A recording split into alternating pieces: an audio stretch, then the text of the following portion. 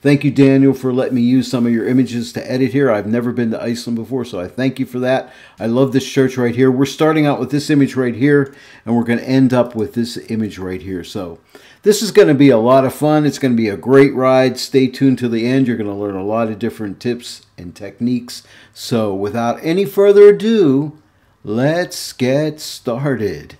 I brought this image in from Lightroom, just did some basic adjustments on it. Now I'm going to do some denoising on it. So I'm going to come up to Filter and launch Topaz Denoise AI.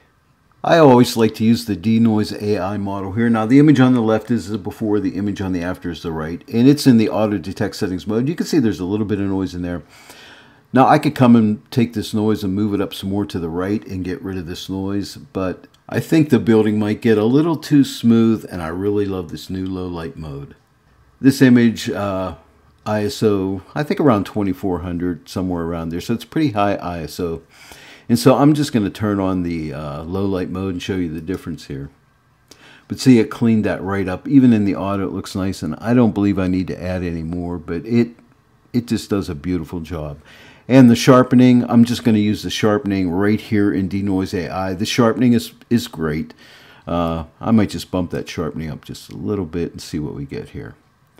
Yeah, maybe just a little extra sharpening I think will do the trick. And that's really all we need. I'm going to click Apply. I went ahead and added a blank pixel layer here. Here's the little icon for it. Just click that. It gives you a blank pixel layer. I'm going to get my healing tool and make sure that you have sample all layers checked, okay? And I think we'll get rid of this little post right here. I don't know, I just think it could go away. And like that, it goes away. And this little post right here, kind of annoying to me. Hey, we can make decisions to get rid of that. I'm just going to right click this layer that I call Remove Objects, and I'm just going to merge down like that. I went ahead and duplicated the Denoise AI layer and called it Luminar 4 Sky Replacement. And now we're going to open up Luminar 4 and replace that sky. I'm going to go ahead and open up the Creative tab here and come up to AI Sky Replacement, Sky Selection, and I came upon Sunset, what is it, Sunset Clouds 1. And I thought, oh, that looks really nice. And right out of the gate, I think everything looks really good with it right there. And now what I'll do is go to AI Augmented Sky, and let's put some birds in that sky. I think some birds will look nice. I think birds 3, yeah, that looks cool. I'm going to click Place Object, move them around to where I think they should go. Maybe right around there, and I think they're too big, so we'll make them a little bit smaller and put them in a nice little flying area. Say like right there, it looks really good. I'm going to come back to the AI Sky Replacement real quick. I just want to pull the horizon down a little bit, so I'm just going to take the horizon position and just bump it a little bit down right there. I think that's nice. Now let's go to the Essentials tab, and why not add a little bit of AI Enhance. Now inside here you have AI Accent and AI Sky Enhancer. So let's do a little bit of AI Accent. It does magical things to your image, so I'm not going to go too crazy, but right there. A little bit of AI Sky Enhancer, and now I'm happy. I'll go ahead and click Apply, and that'll send us right back into Photoshop. Let's see where we come from. So we've come from here, and now we're here, and I'm really liking these results so far. I went ahead and duplicated the Sky Replacement layer and called it Topaz Adjust AI, because now we're going to launch Topaz Adjust AI, and we'll do some more cool stuff to this image. The only thing I'm going to do here is click on HDR style. Now it'll look a little bit over the top, but what we'll do is we'll take care of that inside of Photoshop. So we're just going to let it right here, and I'll show you some tricks in Photoshop. So let's go ahead and click Apply. I'm coming down to my adjustment layers and choosing hue saturation. Now here's how I'm going to work on the colors in the sky, okay, and on the foreground as well. So make sure in this little menu section here, make sure you have Auto Select Targeted Adjustment Tool selected. And that gives you this little eyedropper here. So you can click any one of the colors, click. And if you click and hold down with your mouse, left click, and drag to the left, you'll decrease the color, drag to the right, you'll increase the color. No, it's only going to target the color that you've selected there. See, so I can pull those blues back. I can come down to the foreground here and pull this back a little bit here if that's a little too strong. and maybe somewhere around in there. There's a little magenta here, so I'm going to click right here. And when I do, notice it says reds right here. So I'm going to click and drag that to the left a little bit and just tame that down. Let's click right here. Here might be some magentas. Yeah, and see it says magentas right there. And so click and drag that a little bit to the left, and I can tone those magenta colors down a little bit. And just adjust it till it gets to the point that you really like. Let's take a look at the before and after. So here's the before and there's the after. Isn't that nice? It really, can get it adjusted in for you. And if I wanted to add a little bit more red to this roof here, I could add another adjustment layer, hue saturation. And again, I'll click on the roof and drag it to the right, bumping up those red tones. And this time I'm going to invert this mask, and that's Command or Control I. And then I'll just get my paintbrush, B for the brush, and I'm painting, let's paint with 100% opacity. I'm just typing my 0 key to make that 100%. That's a shortcut. Make my brush a decent size here. Make sure I'm painting with white paint because it's a black hide all air mask. So I want to reveal this red. So I'm just going to paint in here like so. And on this door here, add a little bit of red saturation. Boost it up there a little bit on this building as well. Or not building, what am I saying building? Roof. Isn't this a cool little church here? Out in the middle of some field here, it looks like. Okay, and if you felt you went too much, you can take the opacity and I'd take it the whole way off and then just build it up till it looks good to you. And I'm thinking maybe, yeah, right around there, like around a 70 now. Here's the before and here's the after. I'm going to take these 3 layers, Topaz Adjust AI, Hue Saturation, and Hue Saturation 2, put those all in a group, and you'll see why here in a second. So I'm going to hold my Shift key down. Hue Saturation 2 is already selected. I'm going to click on Topaz Adjust AI. That selects all 3. I'm going to right-click and choose Group from Layers, and let's name this Adjust AI. If I could spell, it would be great. Adjust AI. Okay. And the reason I did that was now I can come to this Adjust AI group right here. And if I open it up, you'll see there's all my adjustments in there. So if I shut this layer off, this is what it looked like when it came out of Luminar with the sky replacement in the Enhance AI. And now this is what it looks like after Adjust AI. Okay, so it looks pretty good. And if I think I went too strong, and this is why I put this in a group, I can take the opacity, take it the whole way off. You see me, I do this all the time because usually I'm a little too heavy-handed on things, and the opacity is really nice. It's your fail-safe. You can, if you went too strong, you can pull it back. So I might even take it back to like around a 60 or somewhere right around there. Now let's click it off. Here's before and here's after. I'm happy with that, and now we can move on. The next step, I'm going to give you an added bonus here. I'm going to use some Nik software. I want to add some glamour glow to the sky. It gives you that nice soft ethereal like Orton type effect. Now honestly, I could use Luminar for that. I could use the mystical filter or the Orton effect, but I really like glamour glow too, and I use all my different software, so I'm just going to introduce this to you. Right now, if I come up here to filter, and you'll notice all my filters are grayed out. And the reason being, let me open up this group.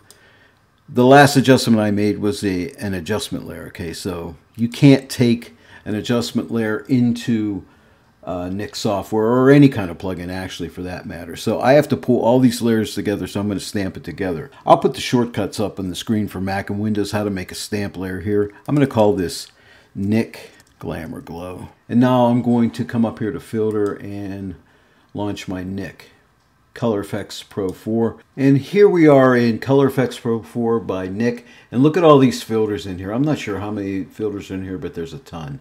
But here's one of my favorites, Glamour Glow. So I'm going to click that, and here's Glamour Glow.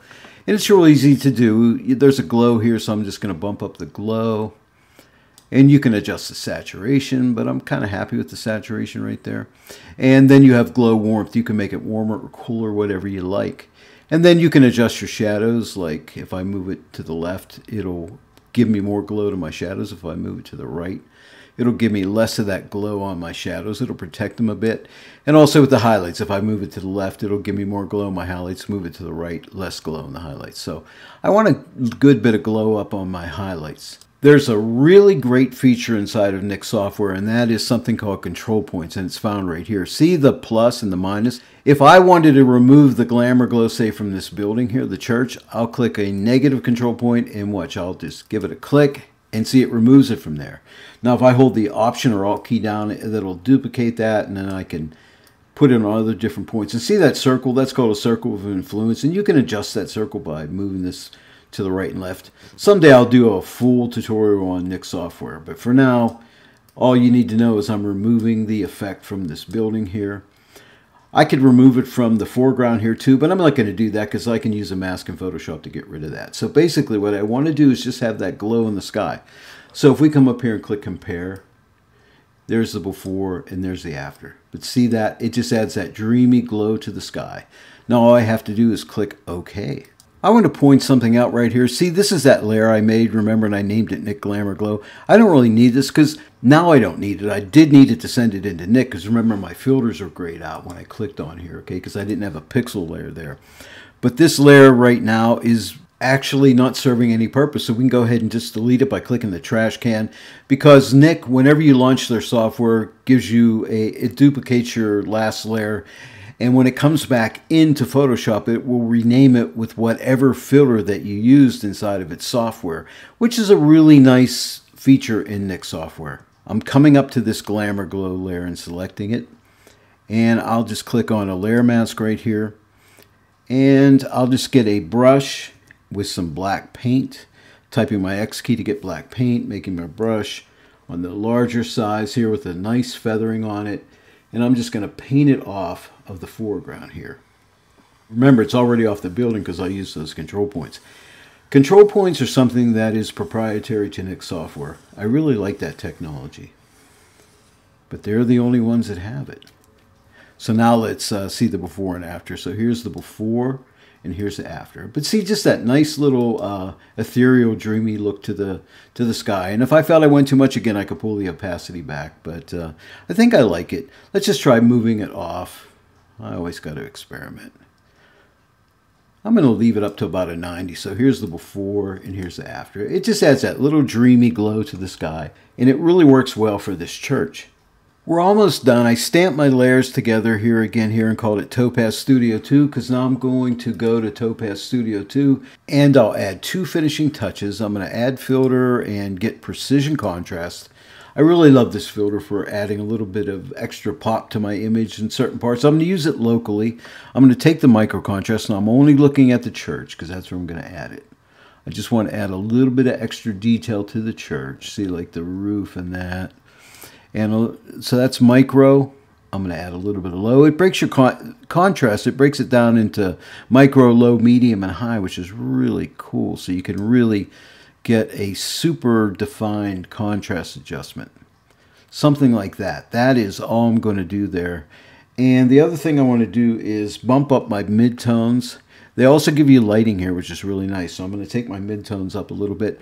I just want to lighten the church up. I don't really care how the rest of the image looks because I'm only going to mask this effect onto the church. And I'm going to bump the saturation up to bring the reds out a little bit on the church. So a little bit of saturation, just looking at the church roof, something like that. And now I'll come up to the layer mask and click it and I'll invert it. These 3 little dots, click there and click invert. And now we're going to get a brush and make sure your transparency is the whole way to the right, which when you do, it makes you a white paint swatch here. And now we'll adjust the radius of our brush. I'm going to take my softness and bring it in down to around like a 30 somewhere in that area. And now what I'll do is just simply paint that adjustment. And I have edge aware turned on, so it'll just grab the edges here. I'm just going to paint it on the building here. I don't have to be super careful here because that edge aware technology will grab those edges, which is really nice. I'll come up so high and then I'll get a smaller brush and finish off the top. If I miss a little spot in here, it won't make that big of a deal. And now let's get a little smaller radius. And I'll just paint the rest of it right up in here like so. All right. And now let's take a look. And you can see how I grabbed the edges there. That edge aware technology is really great. So let's click on the before, this little eye right here. There's the before and there's the after. See, just a little bit of a contrast bump. And it lightened up the building as well. And if I went too far, I can click on precision contrast and I can take this, not saturation, but the midtones. Maybe just take it off a little bit if I went too much. So now let's see a before and after. Here's a before and here's the after. And this just makes our viewer look more at that church, because to me the church is really what this is all about. The adjustment that I just made right now is very important. It's called a localized adjustment or a local adjustment, and it'll really set your images apart from other people's images. Next, I'll add another filter, one I don't use too often, and that's this flare filter right here, but it's really nice. And what I'll do is, I'm not going to really go into detail about this, but you have different types of flares. And I see this light right here, see this light? What if I add a little bit of a light flare to this and it'll give it a little bit of a glow. Now you have different types of glows that you can pick here, or flares. I'm going to leave it on standard. And right now it's set to add, so see my little green cross here. I'm going to come here and give it a click right on that light. Now, isn't that great? No, believe me, that's not great. So what we want to do is we want to come down to, I don't use this that often, but see where it says intensity, and we're going to pull that intensity way back like that. See that, how it gives it a nice little glow. And I'm going to pull it back a little bit more. I just want a little bit of a glow on that light. And if that's still too much, I can come up to the opacity. I'll take it the whole way off. And let's just build it up slowly, just so that light looks kind of natural. Just a little bit of a glow. Let's click the eye. Here's the before, and here's the after. And if you wanted to, you can take a layer mask and let's paint. Let's grab a brush, paint with black paint, and let's get a real small brush here. And all I'll do is I'm just going to paint a little bit of that off right up in here, so I don't have any of that glow up there. So I just want that glow to be onto the door itself, just like that. Just that little bit of glow. And again, here's the before and here's the after. Just a nice little glow. Again, these are the little things that will really set your images apart. So let's go ahead and click accept if we're happy, and that'll send us back into Photoshop. Let's go ahead and toggle this layer on and off. And remember, we only add a little bit of detail and lightened the front of the lightened the church itself, and added that little glow. So here's the before, and here's the after.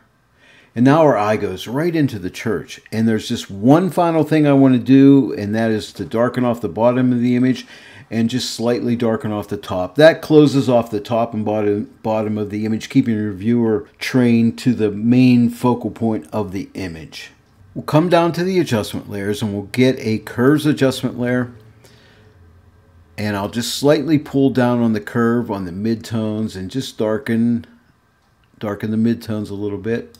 Now that darkens the whole image, but what we'll do is invert this layer mask. So that's Command or Control I to invert the layer mask. Now I'm going to get a nice big brush. Make sure I have my brush tool here. B for the brush tool. Make a nice big brush here with very soft and 100% opacity and flow. And I'm just going to come down here at the bottom. Whoops, and make sure I'm painting with white paint. I was painting with black paint. Type X and that'll give you black or give you white paint. And just come across there like so. Now it's probably way too dark, but not a problem.